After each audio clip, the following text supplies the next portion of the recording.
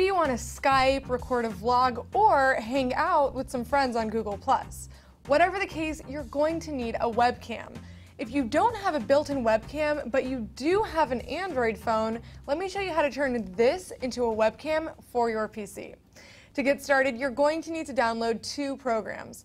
First, on your computer, download the IP camera adapter for Windows, which you can find here. You'll also need a free app on your phone or tablet called IP Webcam. Once you have both installed, make sure that your Android and computer are on the same Wi-Fi network.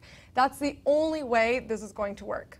Now, launch the IP Webcam app on your Android phone and you'll be presented with a list of options and quality settings. Decide on the resolution. I'll use 1280 by 720. The quality, I'll stick with 50. And the frames per second.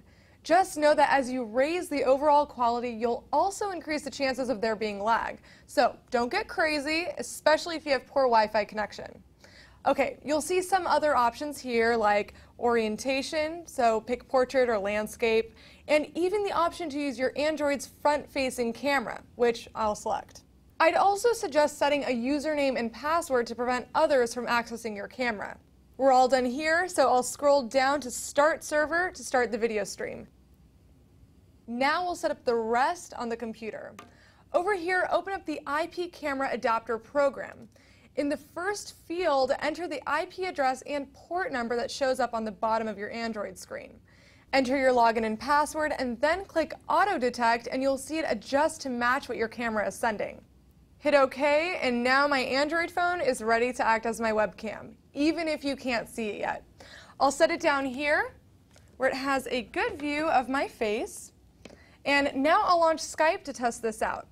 Whenever you open a web page or app like Skype that uses your webcam, you'll have to select your Android as a source. For Skype, I'll go to Options, Video Settings, and select MJPEG Camera.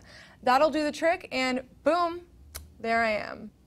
Oh, and one thing to note, this whole setup will drain your Android's battery, so keep it plugged in while you use it as a webcam.